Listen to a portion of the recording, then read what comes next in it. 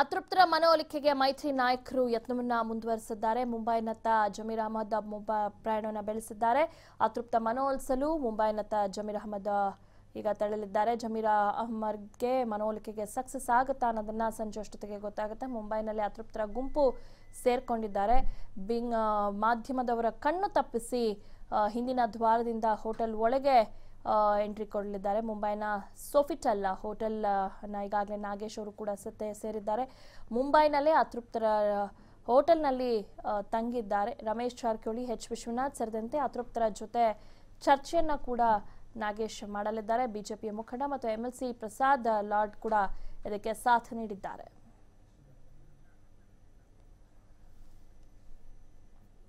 ಒಂದು ಕಡೆ ಅತೃಪ್ತರ ಮನವೊಲಿಕೆಗೆ ಮೈತ್ರಿ ನಾಯಕರು ಮುಂದುವರಿಸಿದ್ದಾರೆ ಯತ್ನವನ್ನ. ಇನ್ನೊಂದು ಕಡೆ ಜಮೀರ್ ಅಹಮದ್ ಕೂಡ ಮುಂಬೈಗೆ ತೆರಳಲಿದ್ದಾರೆ. ಅಲ್ಲಿರುವಂತಹ ಅತೃಪ್ತ ಶಾಸಕರ ಮನವೊಲಿಸೋದಕ್ಕೆ ಜಮೀರ್ ಅಹಮದ್ ಮುಂದಾಗಿದ್ದಾರೆ. ಅದು ಎಷ್ಟರ ಮಟ್ಟಿಗೆ ಸಕ್ಸಸ್ ಆಗ್ತಾರೋ ಗೊತ್ತಿಲ್ಲ. ಆದ್ರೆ ಈಗಾಗಲೇ ಮುಂಬೈಗೆ ತೆರಳಿದ್ದಾರೆ. ಮುಂಬೈನಲ್ಲಿ ಅತೃಪ್ತರ ಗುಂಪನ್ನ ಇನ್ನೊಂದು ಕಡೆ ನಾಗೇಶ್ ಅವರು ಸೇರ್ಕೊಂಡಿದ್ದಾರೆ. ಓಕೆ, ಈ ಬಗ್ಗೆ ಹೆಚ್ಚಿನ ಮಾಹಿತಿಯನ್ನ ನೀಡ್ತಾರೆ ನಮ್ಮ ಪ್ರತಿನಿಧಿ ಶ್ರೀಧರ್.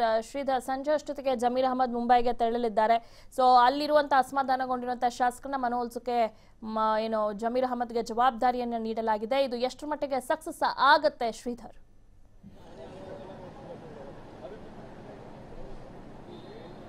ಇವಾಗ ಖಂಡಿತವಾಗಿ ಏನು ಅತೃಪ್ತ ಶಾಸಕರಿದ್ದಾರೆ ಅವರ ಮನವೊಲಿಸುವ ನಿಟ್ಟಿನಲ್ಲಿ ಜಮೀರ್ ಅಹಮದ್ ಕೂಡ ಆಗಂತದಂತ ಮಾಹಿತಿ ಇದೆ.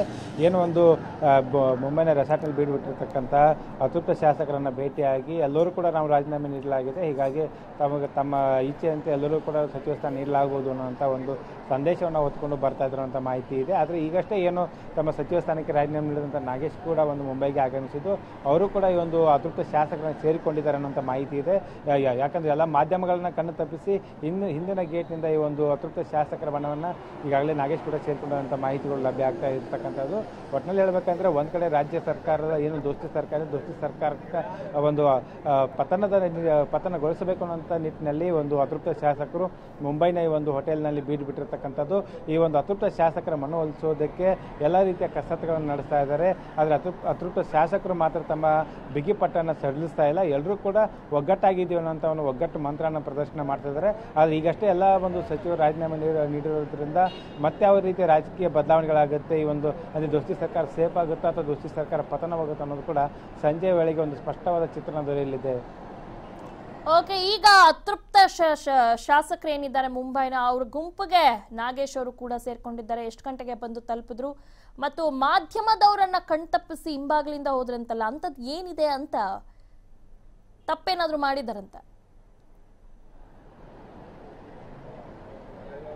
ನೀವೇ ಏನಂದರೆ ಏನು ಬೆಂಗಳೂರಿನ ಈ ವಿಮಾನ ನಿಲ್ದಾಣ ನಡೆದಂಥ ಏನು ಘಟನೆಗಳಿದೆ, ಆ ಘಟನೆ ಬಳಿಕ ಮಾಧ್ಯಮಗಳ ಮುಂದೆ ಸ್ಪಷ್ಟೀಕರಣ ಕೊಡಬೇಕಾಗುತ್ತೆ. ಜೊತೆಗೆ ಮಾಧ್ಯಮಗಳ ಕಣ್ಣಿಗೆ ಕಾಣಿಸ್ಕೊಂಡ್ರೆ ಎಲ್ಲೋ ಒಂದು ಕಡೆ ಇದು BJP ಆಪರೇಷನ್ ಕಮಲ ನಿಶ್ಚಿತ ಅನ್ನೋದು ಗೊತ್ತಾಗುತ್ತೆ ಅನ್ನೋಂಥ ಹಿನ್ನೆಲೆ ಎಲ್ಲೋ ಒಂದು ಕಡೆ ಗೌಪ್ಯವಾಗಿ ಅವರನ್ನು ಕರೆದುಕೊಂಡು ಹೋಗಲಾಗಿದೆ ಅಂತ ಹೇಳಲಾಗ್ತದೆ. ಯಾಕಂದರೆ ಏನೋ ಒಂದು BJPಯ ಇಲ್ಲಿ ಯುವ ಮೋರ್ಚಾದ ಉಪಾಧ್ಯಕ್ಷರಾದಂಥ ಮತ್ತು ಏನು MLC ಆದಂಥ ಪ್ರಸಾದ್ ಲಾಡ್ ನೇತೃತ್ವದಲ್ಲಿ ನಾಗೇಶ್ ಅವರನ್ನ ಕರೆದುಕೊಂಡು ಅತೃಪ್ತರ ಬಳಿ ಕರ್ಕೊಂಡು ಹೋಗಿದ್ದಾರೆ ಅಂತ ಮಾಹಿತಿ ಇದೆ. ಜೊತೆಗೆ ಅಲ್ಲಿ ಒಳಗಡೆ ಕೂಡ ಸತತವಾಗಿ ಮಹಾರಾಷ್ಟ್ರದ BJP ನಾಯಕರು ಕೂಡ ಸತತವಾಗಿ ಹೋಟೆಲ್ಗೆ ಭೇಟಿ ನೀಡಿ ಅತೃಪ್ತ ಶಾಸಕರು ಚರ್ಚೆ ನಡೆಸ್ತಾ ಇದ್ದಾರೆ.